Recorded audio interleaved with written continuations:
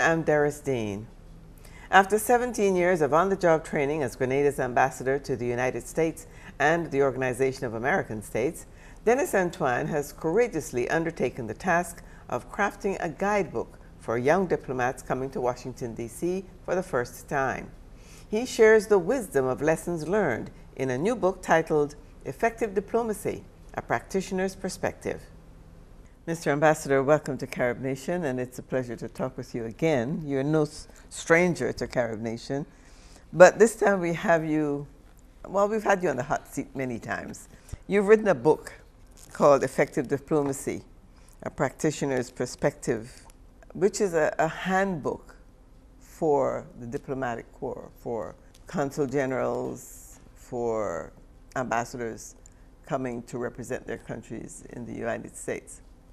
And I have to say, my very first reaction to this book was, wasn't there one of these before? Why hasn't there been one of these before? Or at least some countries might have had some kind of a guide for ambassadors coming here. Tell me, how do ambassadors become ambassadors? Well, thank you, Darius. As you say, we've been no strangers. Let me thank you for welcoming to the studio again. And the question is a very big question. Ambassadors become ambassadors in many ways, many different ways. I think if you made a very good contribution to one of your political parties, that could have been a quid pro quo. So you could have at least say, listen, I'm going to do this if I can get that post.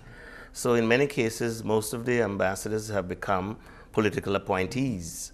There are one or two, or a few who are career officers who come through the ranks and rose to become ambassadors. I am one who was at work in education when I was called and asked to come to the embassy, and it was a bit surprising. While I had served prior to that as counselor at the embassy, where I did get some grounding, I had no preparation to be an ambassador outside of my personal acumen. And so how does one become an ambassador? I think through his or her own initiative, in addition to the government identifying certain qualities or certain competencies that they may think that that person has to represent the country, and particularly the party perspective, because a lot of times you become a policy implementer. You become a spokesperson for the governing administration. And definitely, while diplomacy is not politics, but it is the implication and the ramification. So while you are in the post of ambassador, you're therefore, by certain measures, a political operative. That takes me to the next question, and that is, how do we define diplomacy, which is one of the things I was going to ask in terms of who determines what is diplomatic and what is not?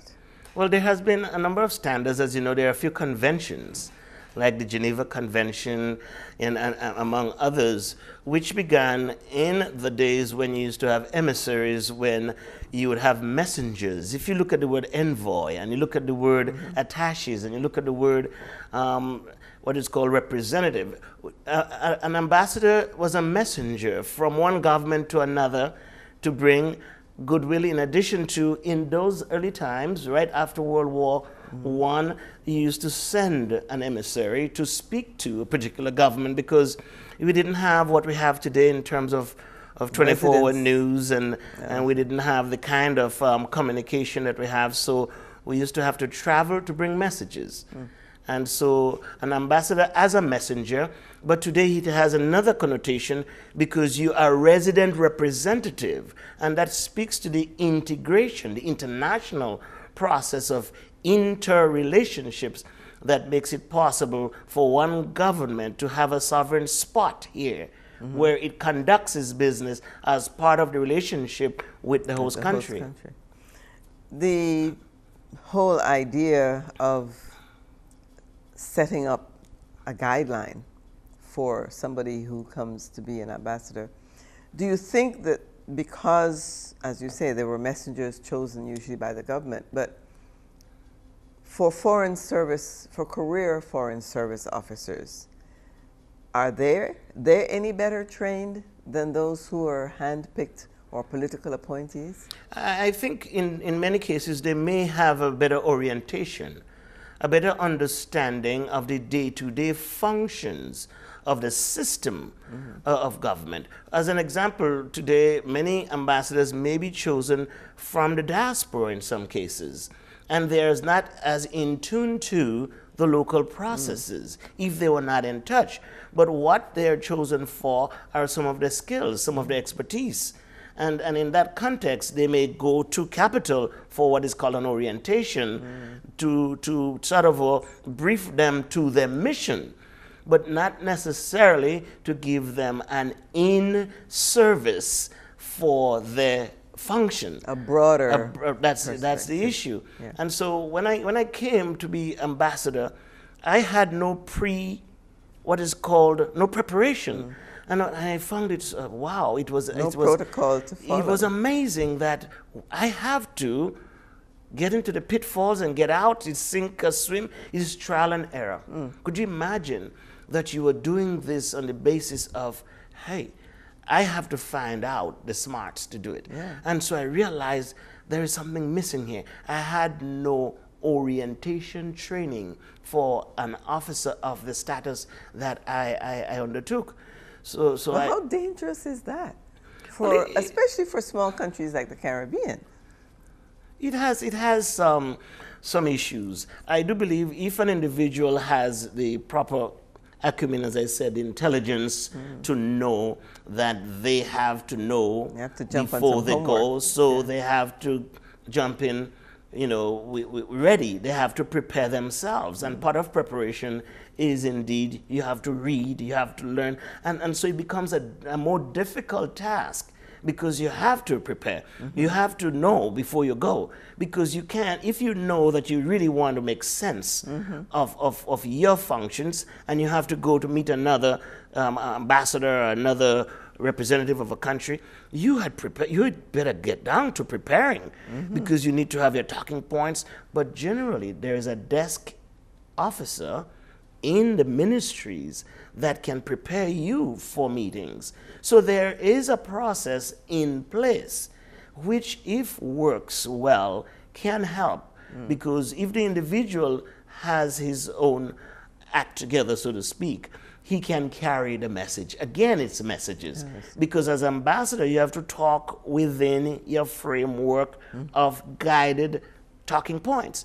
If you're an ambassador and your country send you, remember you have titles, plenipotentiary, ENP. Those things mean something, because what does that mean? For many people, we hear the word, it sounds like a big word, and many people do not know what that means. There are ambassadors that are not ENP, extraordinary and plenipotentiary.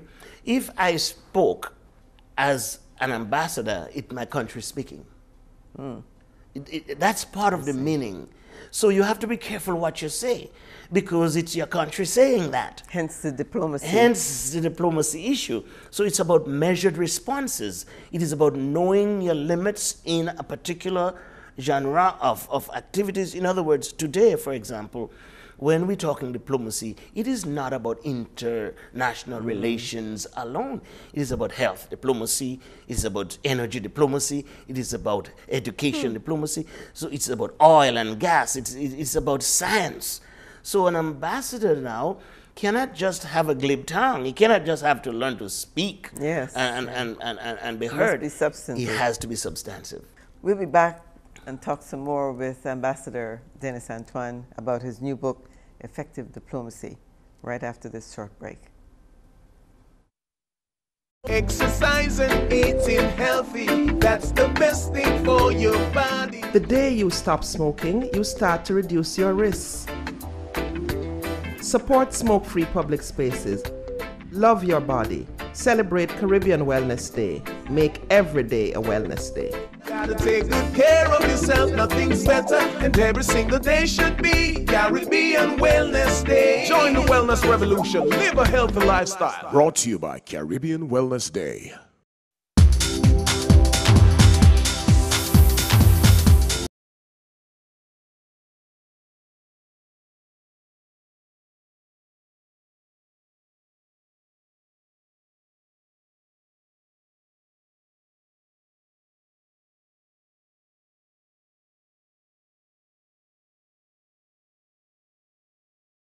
people inside and outside of. Very excited about today's program. Looking at you, I can tell that you have traveled the journey.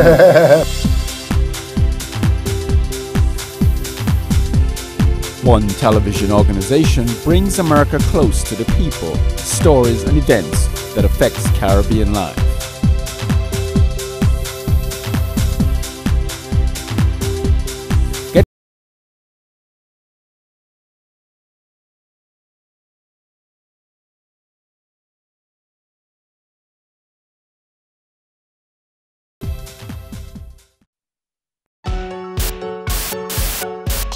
You're watching Carib Nation Television.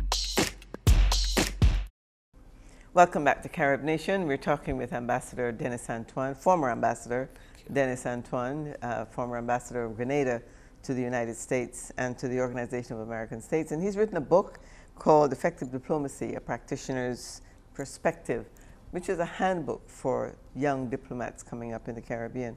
Ambassador, what would you say was your biggest mistake not having had this training? Well, it's not having had the training. I think it is. What was your biggest blunder? Did you make any serious diplomatic blunders? I can't talk about that. But I think one knows when one is not effective on occasions when they wanted to be better. And by that I mean, how do you get access to some of the meaningful venues and personalities in the process? It is very difficult for an ambassador of a small island state to access the White House, to access the State Department, to access some of the major European countries that you really want to get to, so you can put your country's interests and issues before them, looking for resources. Because our diplomacy was bread and butter diplomacy. Our diplomacy was development diplomacy. And so when you're doing that, you want access, you want to get in. Because you didn't have anything to offer like some of the others. You were looking for something to come your way. You know, when I learned how we could be effective, I was more effective, and that is, there are occasions when the big guys come calling. And if I had known that before I learned it, I was going to be a little more effective quicker. Because when there's a major vote, for example, taking place at the UN, I get to meet all the guys from Europe, all the guys from Latin America. They come to make a démarche. They come to do a presentation, and we want your country's vote. They're beginning to realize, okay, so I have something that you need, but I needed to know when you would need it so I can get myself ready. Those are the nuances.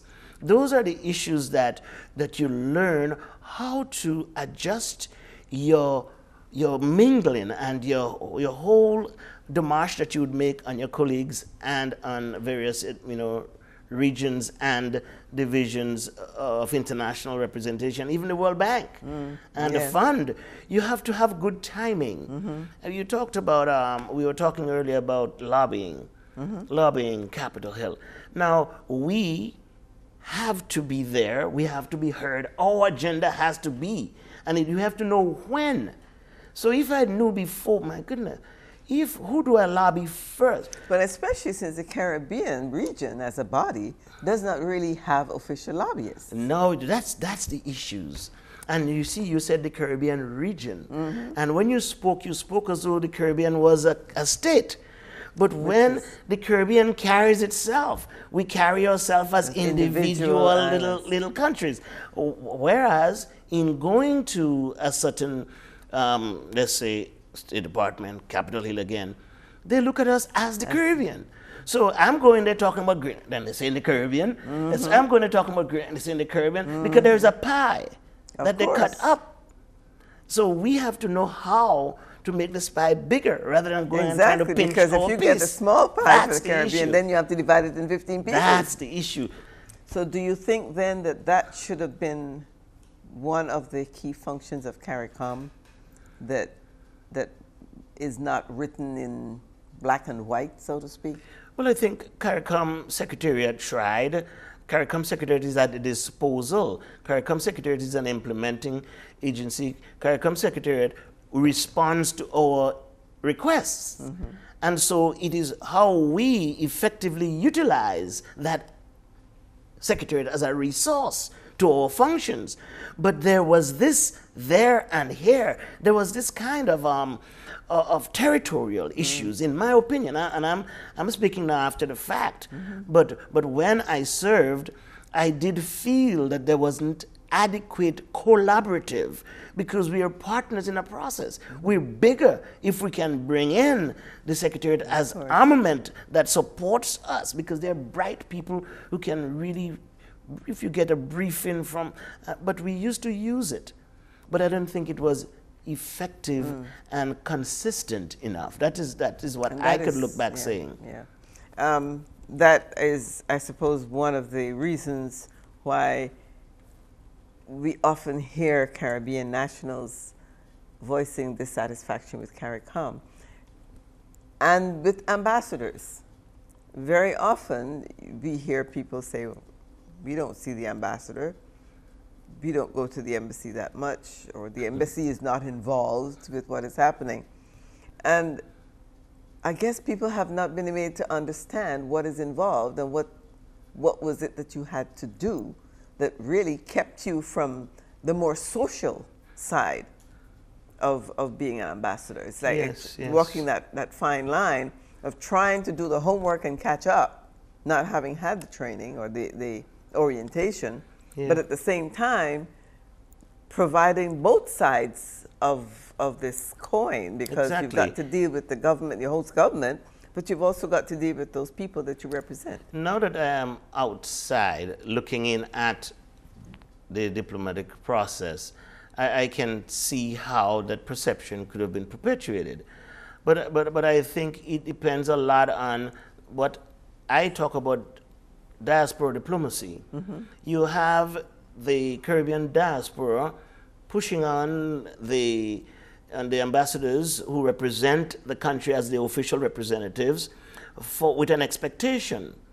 But then there is no understanding of the expectation that the embassy should have of the diaspora. So I think there again is an opening for greater collaboration. But who serves whom? It depends on how you're approached. I made and I'm not saying that to make any criticism, but I was accessible in that I found value in associating myself with a lot of diaspora activities.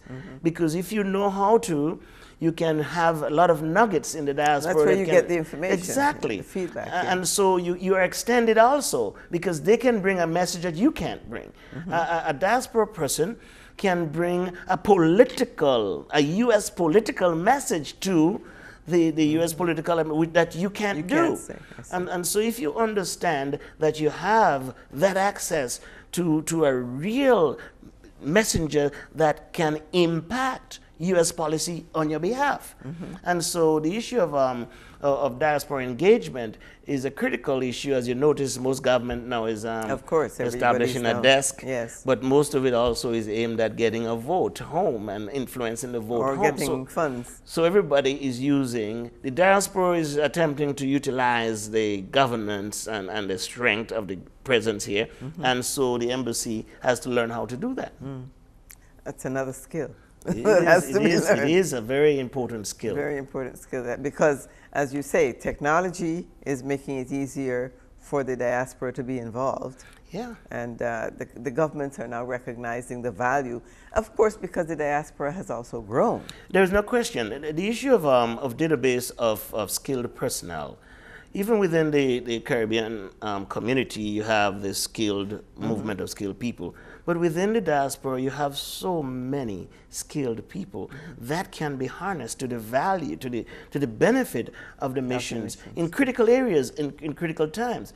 I could just recall the hurricane, that wiped Grenada out during 2005 while I was ambassador then. And it take a short break. I'm sorry, I'm going to have to break you, but we're going to take a short break and come back and talk about the hurricane. Indeed. We'll be right back after this short break with more on Carib Nation. Exercise and eating healthy, that's the best thing for your body. The day you stop smoking, you start to reduce your risks. Support smoke-free public spaces. Love your body. Celebrate Caribbean Wellness Day. Make every day a wellness day. Gotta take good care of yourself, nothing's better, and every single day should be Caribbean Wellness Day. Join the wellness revolution, live a healthy lifestyle. Brought to you by Caribbean Wellness Day.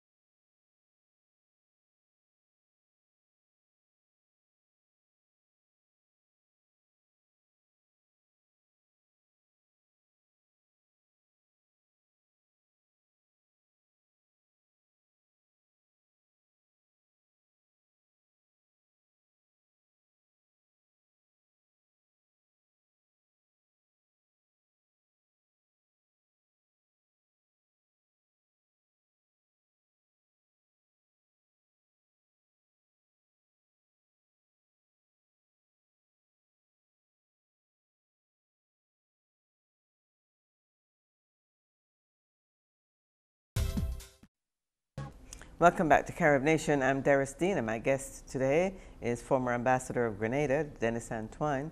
He has written a book entitled Effective Diplomacy, a Practitioner's Perspective. Ambassador, we were talking about what happened when you were ambassador and Grenada was wiped out by Hurricane, was it Ivan? Indeed, indeed. Yes. That was one of the most, I would not be able to forget that, and that in a way influenced some of the issues that are right there. How many embassies had or do have an emergency evacuation plan for their citizens? Imagine that 911 occurred in New York City, and there were countries that evacuated their people. How many Caribbean countries could have gotten up into the fray of things and pulled the people and said, here is where we have a contingency for those who are the ward of the country, not necessarily those who are citizens and residents here. But even these issues, if something is happening in a certain country now, the U.S. would deploy forces to go and bring its people out. True. Now, how many embassies here have that capacity? Not that each one should have it, but you have a region. Why don't we have a collective, what I call, scheme or strategy? Well, there is one there. Maybe. We have the regional Sidera. emergencies. Sidera. But what is its function in the United States? The relationship here. Right. So then that has emerged over the years as we looked at what happened during Hurricane Ivan. It was Sidera that I relied on for knowing what happened what was happening in Grenada then. And that was one of the most powerful, realistic, what I call experience, where one morning you wake up and you just know that you don't have anyone to communicate with as a country. Right. And you were still there as an ambassador. The representative. And people are calling on you. What do you do? And suddenly you realize the embassy does have at least a certain space in the process, because people are calling for answers even though there isn't access to answers in the country. And so it was an experience that I have written about in the sense that you had to do things and you had to learn on the job, because there was no blueprint. There was no contingency for such occasion. Wow. Well, this is a lesson for governments at all levels and in all realms across the Caribbean, because, as you say, this is the practice in the Caribbean. And we have a cadre of young people coming up as ambassadors. Well, I wouldn't say it's across the Caribbean. We have some good models. I remarked in there with Barbados and the maturity that they've demonstrated in when one comes in, one goes out, and there is an interaction so that there is a transition that is logical, but you do not just wipe everything one out and start all over again. Put one in. I had a discussion about that. And then there is no relevance of what you did, as though what you did not count. Exactly. And so one has to be aware of these things, and I think there needs to be better transitioning from one diplomatic, what is called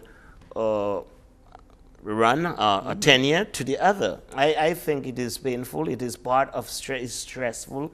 I found it very disrespectful.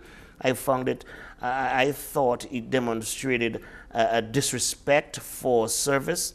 After all, it's a sacrifice in many cases for those who leave other more lucrative areas to come and spend time in these issues. And there are too many, it is not good, to put it that way. Yes, it could be better. There is need for the small developing countries to demonstrate a more mature sense of building capacity in its representation abroad by drawing on what the one who was before and building on it. I'm not saying that you have to come and do what I did. Right. But I'm sure there's something that you must have left that could be of some benefit. That's exactly what I'm talking about. Well, Ambassador, thank you so much. I hope that, and I'm sure that there will be an ambassador somewhere, at least some new ambassadors. I hope that there's one in every embassy, that you left one in every embassy. But I think that it is a good start, and I congratulate you on having the courage, as you said. I am pleased to hold this up and say to my colleagues, put something in the record. Because when you pass through, let the record see that your sojourn, when you did something, it's the best that you did, leave a footprint. And that is how our history is to be developed. Precisely. And we have to continue it. And I hope that this in some way inspires somebody. Let me see what he wrote. And I could do better than that and do something. And do something better. Right. Well, congratulations once again, and it's a great pleasure to talk to you about that, and good luck with it. I'm sure you will move on to the next level. Thank you, dearest. Thank you very much, and thank you to Carib Nation. You've always been kind to invite me out here and to let me have my voice in the process. I thank you kindly. As always, our pleasure. Thank you so much for watching Carib Nation. Until next time, I'm Denis Antoine.